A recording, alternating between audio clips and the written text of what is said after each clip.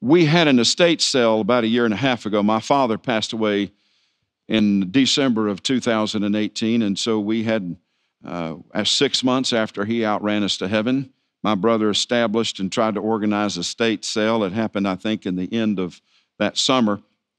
And so the guy who came out's been doing it for like 30-some years, and he's experienced. And my brother said, he said, I was getting ready to throw away a whole shelf of things. And Mom and Dad had barns, outbuildings, tractors, 3 tractors, and all kinds of stuff. I hated to see that John Deere go.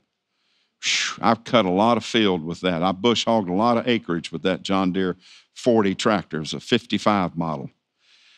But we had this estate sale, and when Clay went into the part of that, one of those sheds, and said, I was just going to throw all these trinkets and everything away. It's just junk. He said, it's just junk. And the estate sale guy said, don't do it. He said, do you realize how much this stuff's worth? And Clay said, it's worth nothing.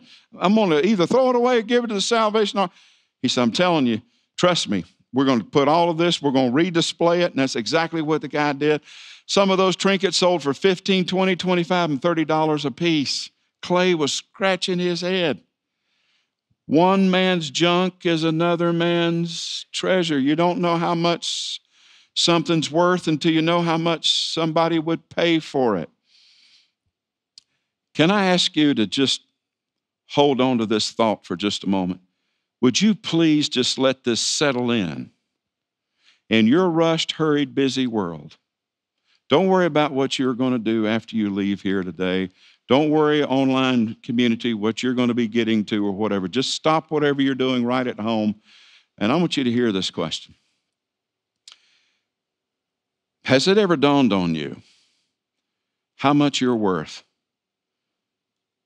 to God? Jesus took your place on the cross.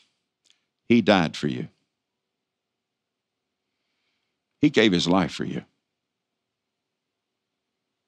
There is no greater love, Jesus said, that a man can have than for that man to lay down his life for another.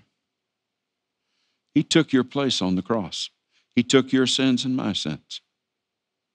That's how valuable you are to him.